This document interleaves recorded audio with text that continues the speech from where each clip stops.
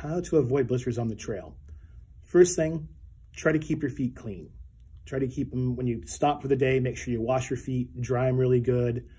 Make sure they're really dry in the morning if you can before you put your socks on. I would also say if you have the ability to wash your socks every day, wash them, let them dry as long as you can, put them on your pack if you're backpacking, keep them as clean and dry as you can. And that's it. If you can keep your feet clean and dry, your chances of blisters go way down. And of course, wearing a double layer product like ours with that inner liner helps with that as well.